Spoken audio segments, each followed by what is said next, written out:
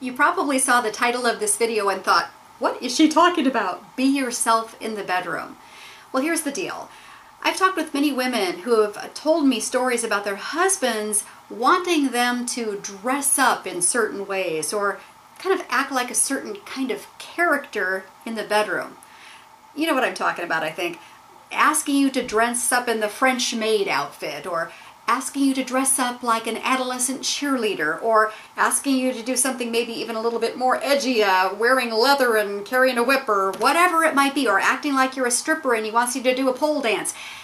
And I'm not against us having a good time in the bedroom with our husbands, and I'm certainly not saying we should be all stuffy and everything, but when your husband's asking you to do something that is either perverse and makes you feel uncomfortable, or if he's asking you to be a character that is not you, I don't think that's okay.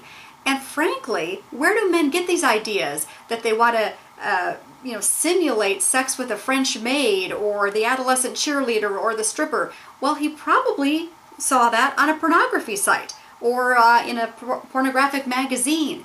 And is it really okay for him to want to recreate that sexual fantasy with you just playing the role of some woman he saw on that video? I don't think that's okay at all.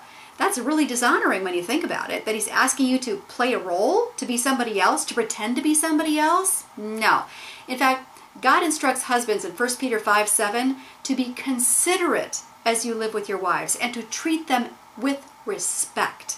It's not respectful for your husband to request or even try to pressure you into playing a role in some fantasy sex video or something. No, not at all. So let's not be stuffy. You can wear sexy lingerie. There's nothing wrong with that. And certainly you want to please your husband in the bedroom, but you get to be yourself. Yeah. You need to be able to say to your husband, I need you to honor me with this request. I am ready to build a robust sex life with you, but please honor me and allow me to be myself.